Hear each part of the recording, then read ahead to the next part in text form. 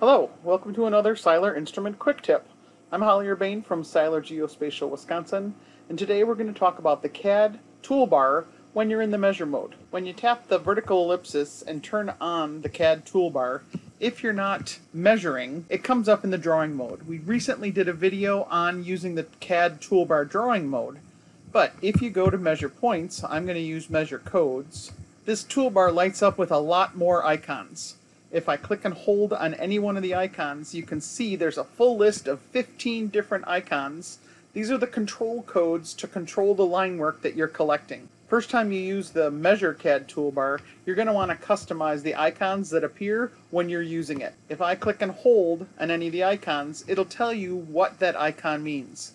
Start join sequence, start tangential arc, end tangential arc. I use those three a lot, so I'm going to keep those. Another one that I use more often, instead of a non-tangential arc, I use a smooth arc. So I'll use the start smooth arc and end smooth arc. Instead of a three-sided rectangle, the end join sequence and the offset. Now that I've customized the 8 control codes that I see on the MEASURE CAD toolbar, at any time I can click and hold any of them and pick and choose the other 7, which I don't use all that often, so I don't need them to be active. I'm using a TSC7 emulator for this video. If you're using a TSC5 or a smaller screen, you just hit the arrow at the bottom of the icons and you'll see the rest of the icons that are available for the CAD Toolbar measure mode. In a previous video, we talked about the 12th man, combining multiple codes together.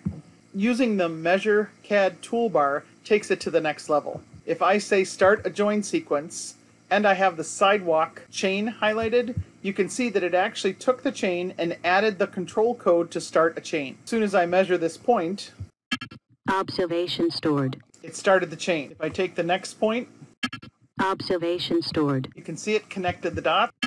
Observation stored. Observation stored. If you want a gap in a chain, simply start the chain again. If I do start chain, measure this sidewalk. Observation stored. Observation stored. You can see it inserted a gap. You don't have to do an end as long as you do a start. It will assume the previous shot was the end command. Now we get into where it starts to be fun.